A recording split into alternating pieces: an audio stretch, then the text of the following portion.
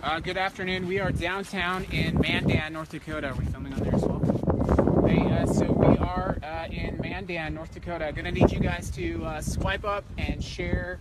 Make sure that people see what's going to happen here. We are at Morton County, the Combined Law Enforcement Center. I'm going to be serving the Morton County Sheriff with a letter notifying them of significant human rights violations. Right now we're across the street. And we are making sure that we are in a legal area. As we kind of prepare for that, I'm going to ask you to please share the video so that we get people watching.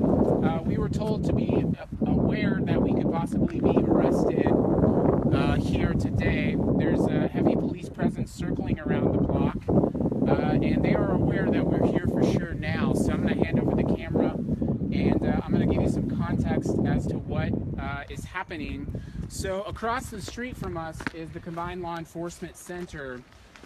Ironically enough, they were just given probably 200 donuts. I'm not joking. Some soda, some refreshments, and some food from people who were coming to, and you can actually see them right now behind me. They brought refreshments to Morton County to thank them for their work. We have a little bit of a different present, which is a violation letter of basic human rights. So I'm going to go ahead and flip the camera around. It's still me. There you go. So that's Morton County Combined Law Enforcement and Corrections Center. I'm going to go ahead and hand the phone over. And we're gonna, so you can see across the street, those are the ladies who brought their refreshments to, apparently donuts for macing. That is the, apparently the reward for abusing human beings is to provide refreshments and a say of thanks. As we drove into Mandan today, there were signs all across the town saying thank you to law enforcement. You know, obviously here, inside the city, there's a large presence of you know, local community members. We're going to cross the street now, and I'll remind you on film, me and my team are currently acting in a completely legal capacity in the freedom of the press, exercising our constitutional right to free speech. In doing so, we are unarmed, and we are here peacefully to deliver a notice of violation of human rights, which has been also forwarded to the United Nations as well as to Amnesty International, and we will continue to forward those notices as well to other organizations. You need to get your coat?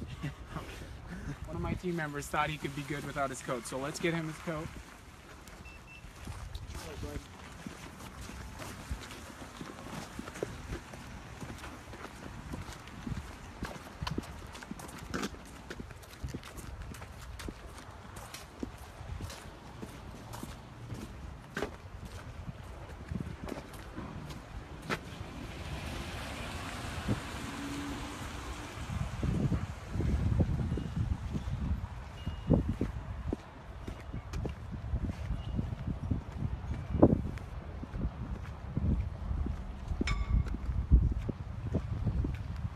So right here you can see the Morton County Mandan Combined Law Enforcement and Corrections Center. I'm sure that when people are arrested and they're not put in cages, that they are possibly housed here at this location.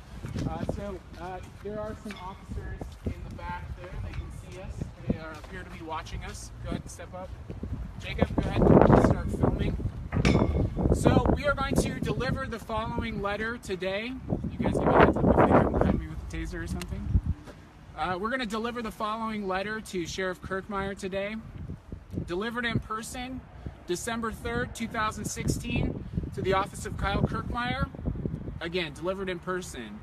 Dear Sheriff Kirkmeyer, my team has conducted a complete investigation into matters related to human rights at the site now commonly referred to as the NoDAPL camp. After reviewing eyewitness accounts and hundreds of hours of video, as well as thousands of photos, I must confront a dire situation in your county, one I believe you are personally responsible for. We have determined without any doubt that significant human rights violations have occurred. Protesters at the Standing Rock site are exercising their constitutional rights granted under the First Amendment. They are doing so on federally managed land under their constitutional right to freely assemble. This basic freedom is at the core of our free society, a society which funds your office, You're going to have company in a minute. A society who you have the duty to protect, not intimidate. My team has concluded that your office has misrepresented basic facts about your actions that have been taken against protesters at this site. Some, though not all law enforcement officials, have taken to referring to these people as eco-terrorists. This is not only incorrect, it is inhuman and cruel. Further reports indicate that your office has supported the executive order issued by North Dakota Governor Dalrymple on November 28th. This order has had the effect of blocking supplies and crucial care to protectors at camp. It is without question that you are acting in the interest of the financial institutions responsible for the Dakota Access Pipeline. You do not appear to have taken any action to protect the constitutional rights of those utilizing their First Amendment rights to protest at this site. It has been alleged that law enforcement, acting on your behalf, have engaged in acts and tactics that are basic violations of human rights. This includes caging protesters, spraying them with freezing water and mace. It also includes firing rubber bullets at journalists. To be clear, these matters are still under investigation by my team, and I cannot fully attribute all of these actions to your department. However, it is clear that you have failed to act to repeated complaints of these abuses by your department. I am requesting a full inquiry into this department and its use of militarized tactics at this site. It is for these and several other reasons that I'm reporting to several international agencies your actions as sheriff. I would beg you, sir, to please act in the best interest of your state and personally remove yourself from handling all matters related to the Dakota Access Pipeline. I would further ask that you immediately vacate Morton County Sheriff's Department from the area and that you launch an investigation into tactics they have used to suppress peaceful protest.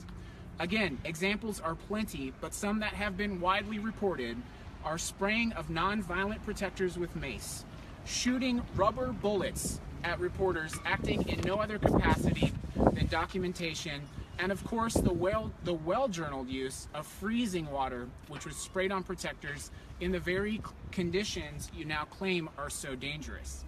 Now more than ever, you must hand over all operations of security and enforcement to the federal government. You yourself have complained about the costs associated with these operations. This matter is and should remain a federal issue. Failing to act now to do this would only further demonstrate what I believe is your willingness only to protect your own connections to these industries associated with this pipeline. As I said to the governor, your actions, sir, have consequences. History will judge not only how you have responded, but what you do next. Signed, Dan Rolle, Director of Ready Progressive, which includes my address and contact information. So I'd like to point out that we are here non-violently, that we're exercising our First Amendment rights under the very flag that I'm standing beneath.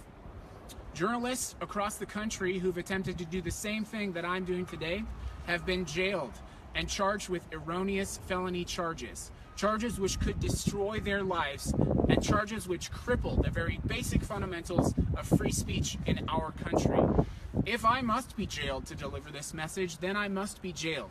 But hopefully Morton County Sheriff will have the capacity to understand, to look inward, and to understand that the world is watching, and we understand that water is life, and that basic human rights are more important than the financial connections the Dakota Access Pipeline is affording. So let's try to deliver the letter.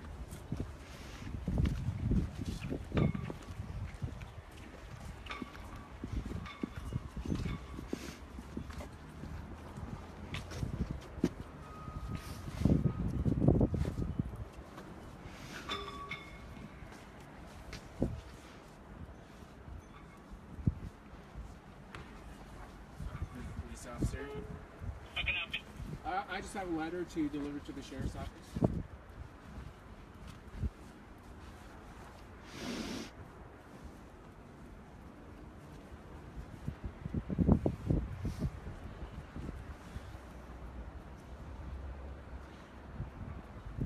Hold on one moment, I have someone come speak with you. Okay, thank you.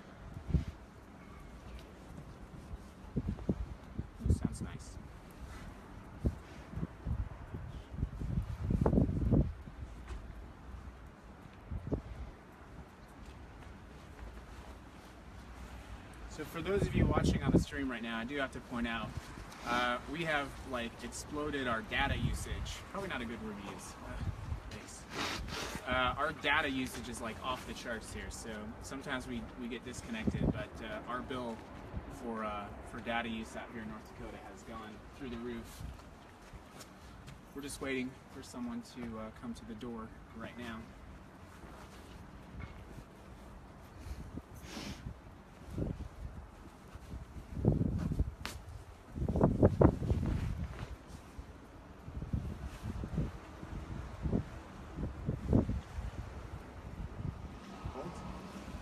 It's pretty cold out here.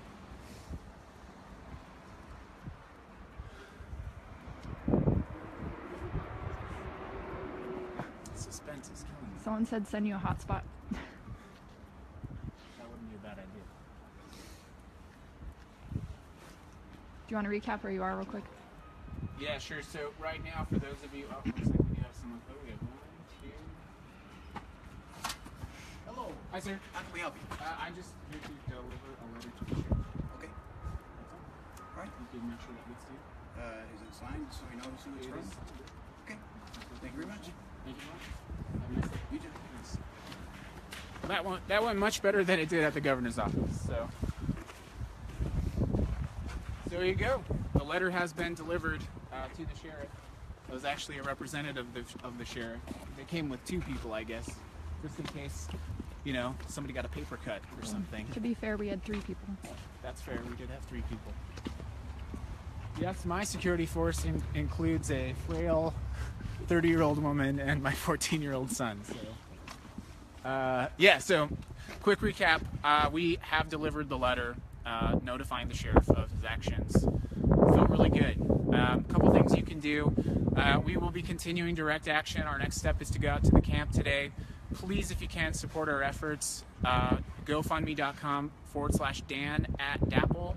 Be very much appreciated. We're here to fight for you, to fight for the water, and this is how action gets done in this state.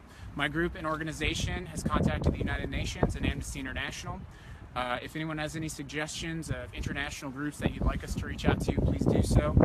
But that's it for now. Thank you so much for tuning in, and we'll see you soon.